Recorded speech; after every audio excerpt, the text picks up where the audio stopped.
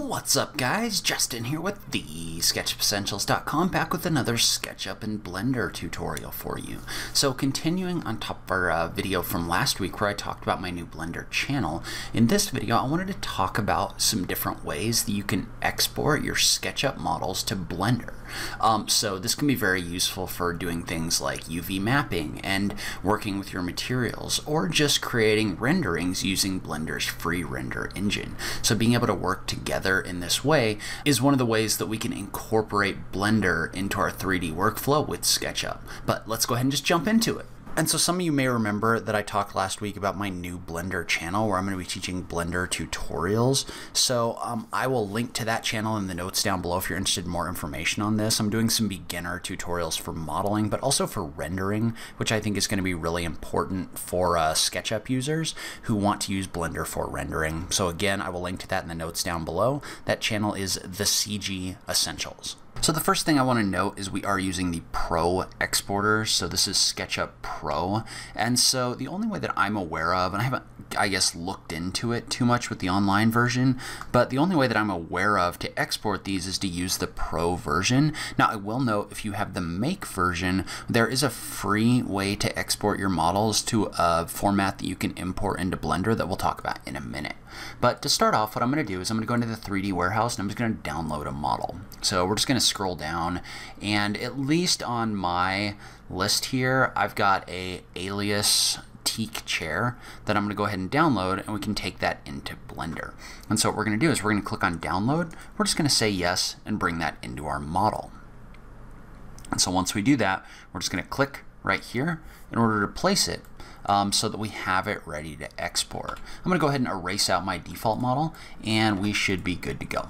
And so the first thing to note about this is there are a couple different formats that you can export this to.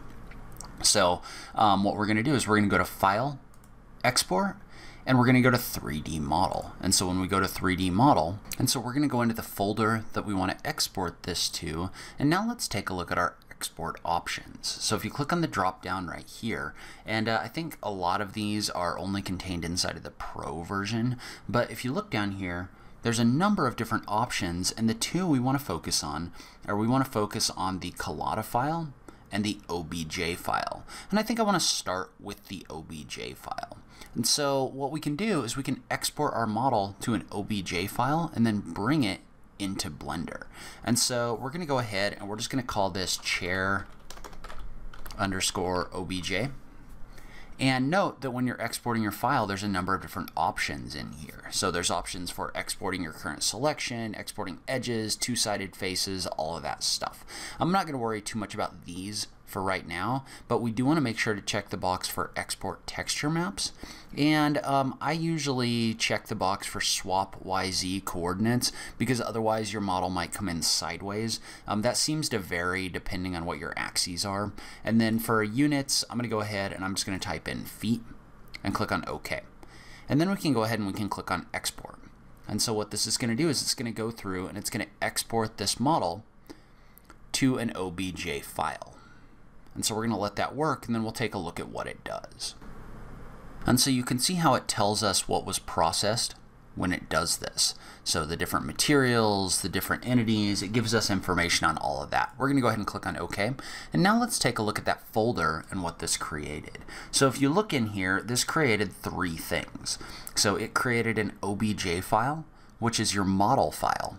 It also created a material file, which contains your material information, as well as a folder containing all of the materials that are referenced in this model. And so if we were to look at these, by looking at them as large icons, you can see that these are all in here as the different materials that were on the different faces inside of our model. So this basically packaged them all up and put them in a folder so that our 3D modeling program can reference them. So we're going to go ahead and close this. Let's go ahead and open up Blender. And so in Blender, I'm currently running version 2.82. So if you're in a different version, this may look a little bit different. But let's go ahead and let's open up a general file. And I'm going to go ahead and I'm going to delete out my default model just so it's not in the way. And so what I want to do is I want to come over here under File, and I want to click on the button for Import. And you can see how when we click on the button for import, we have options in here for different kinds of files that we can import. So there's all different kinds in here. There's DAE, which we'll talk about in a little bit. That's the coolatta file, or the OBJ file. And so the OBJ file is the one we want. So we're going to go ahead and click on this. And then we're going to open up our folder for our export, and we're going to find the OBJ file. So that's our actual model file, and we're just going to double click on it. So when we do that, what it's going to do is it's going to bring this model file in. And the first thing you're going to notice is it usually comes in too big. So usually what you end up having to do is just tap the S key in order to scale that down. And then you just scale it down to a more manageable size or a more accurate size, just like this. And if you really want to, you can measure this to make sure you get it exactly right. I'm not super worried about getting it exactly right. And that is one thing about Blender, is a lot of the time you just kind of have to get things close. There are ways to get it more precise than that, but it's not really built for those like super architectural, detailed measurement type modeling as much as getting this in here, getting it close to what it would be, and just dropping it in your model. But the first thing I want to look at though is how this brings this in. And so with the OBJ file, what you're going to notice is this brings this into our scene collection over here. And you can see how what this does is this just brings in the materials, and then it also just brings in the actual raw geometry of this object. So if I was to click on this object and go into edit mode, so that's the mode where we actually edit the geometry of the object, notice that this is in here and all of the different parts and pieces are in here as a single group, right? Like these aren't getting brought in here as separate groups. So if you had your arms in here as separate groups inside of SketchUp, if you use the OBJ method, you're not going to get those as separate groups inside of your model. And so this is a really good way to just quickly bring things in, especially if they're pre-textured or something like that. If you just want to render something or something like that, this is an easy way to do that. So the OBJ is an easy way to bring in a model, as long as you're not going to create a bunch of edits and as long as you don't need to maintain your model hierarchy. And real quick, I'm going to show you another way to do this that's free. So you don't need the Pro exporters. So if you have SketchUp free 2017 or earlier, you can use this extension. Now I will note I am not sure how backwards compatible this extension is. So it should work in 2017. I don't know if it'll work in the earlier versions or not. But Quad Face Tools from TomTom, which is a free extension, actually has an OBJ exporter. So this is Quad Face Tools. If you remember, this is TomTom's suite of tools for working with quads. Well, if you go down into your, I believe it's the Tools section, under Quad Face Tools, what you're going to find is not only does this have tools in here to work with quads, there's also an option to export to OBJ format. So you don't need Pro exporters if you just want to do an OBJ export. You can just go down and do an export right here. And I leave instances as groups. I check the box for export texture maps, and then I swap the YZ coordinates and I click on accept. And from there you can just export this in the same way. So you can do a chair underscore OBJ, and I'll just do a TT for TomTom. And it's going to tell you that it exported this file to that folder. And so if I wanted to, I could now come into Blender, import that, and find my TomTom object right here. Make sure it's the OBJ, not the MTL. And you can see how that'll also bring your chair in. And you may still have to scale this chair down. And you can see how the scale was even more off on that one. That might have been because I didn't do anything with the units. But you can see how you can bring the same thing in for free using TomTom's tool if you have that make version. And so one of the things to be aware of with this though is you can't do anything really with the materials or anything like that. I mean, you could go into your UV editing and just kind of select everything in an object, but you can see how it is a mess, like a giant mess. And the only thing you can really do is you can just select everything by tapping A and then scale it. So if we were to look at our material over here, and you scaled everything, you could make your material bigger or smaller. by selecting everything and moving it around, but you're never going to get something like this cleaned up. It's just too much of a mess. It's not modeled with quads or anything like that, and so it gets really difficult in order to do that. What you really need is you need these broken up into the individual groups so they're more manageable. And so the way that we're going to do that is, instead of importing an OBJ file, you can import a DAE file. So that's going to be the coolatta file that we talked about a minute ago. And so the way that we're going to do that is we're going to export this again, but to a coolatta file. And one thing I want to note about this is when you first do this, it's easy to go up here, do a file, export, 3D model, and then we're just going to select a coolatta.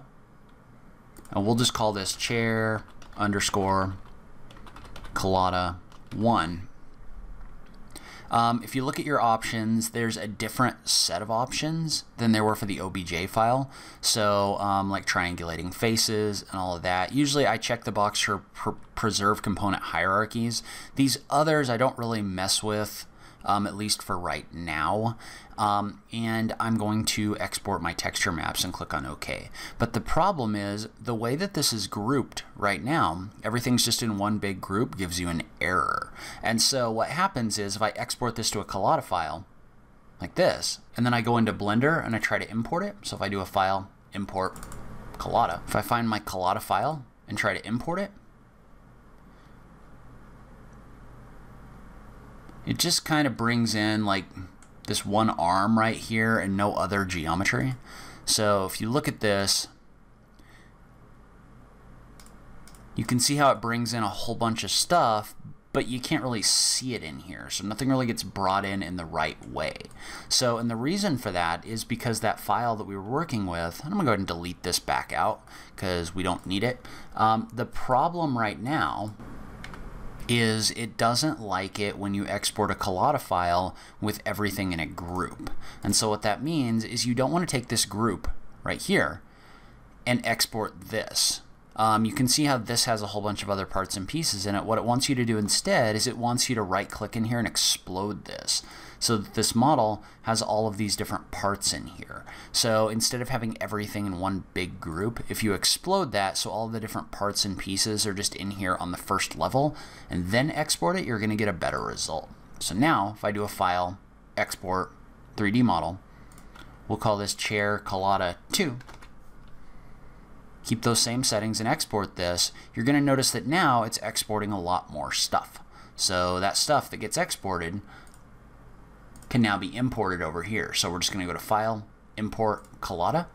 We're going to find our chair coolatta 2. We're going to import that. And so when we bring that in, you're going to notice that we get our model inside of SketchUp. I'm going to go ahead and scale this down for right now. And we'll move it a little bit. One thing I'm going to do is I've got all these dotted lines in here. Probably the easiest way to get these to go away is to just go up into your viewport overlays and turn off your relationship lines for right now. So I don't want to get too far into getting rid of those and all of that in this video. But notice what we have in here is where before these got brought in as an individual object that you couldn't select individually. Well, now you can select all of these individually, so they get brought in as different groups or individual groups inside of Blender. So you can see how you can select those individually. Well, you can also select each one of these and go into UV editing mode and select them, and you can edit each one of these individually. So, and I haven't unwrapped these or anything like that, but you could still come in here and select these individually, and you could scale them up and down, or you could move them in order to adjust the way that your material sits on these objects. So if you need something where you need to edit everything individually with the different parts and pieces, go with the coolatta file. So the coolatta file, again, it's going to do very much the same thing in the sense that you get a coolatta file and a folder full of materials, but you can see how you can now bring that in and you can edit the different parts and pieces. So that also makes it easy, for example, if you wanted to come in and apply a different material to your legs, you can see how because these are different objects, I could go into edit mode and select them all. And I could apply a new material to these. So I could make a new material, make our base color kind of gray, and we'll say that these are going to be metallic, like this.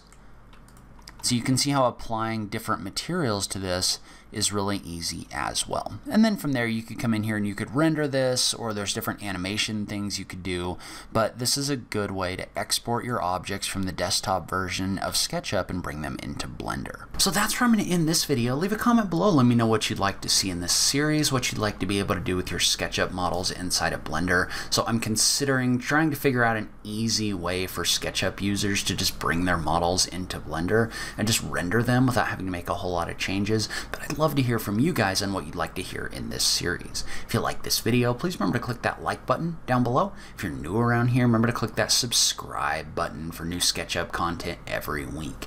As always, thank you so much for taking the time to watch this. I really appreciate it, and I will catch you in the next video. Thanks, guys.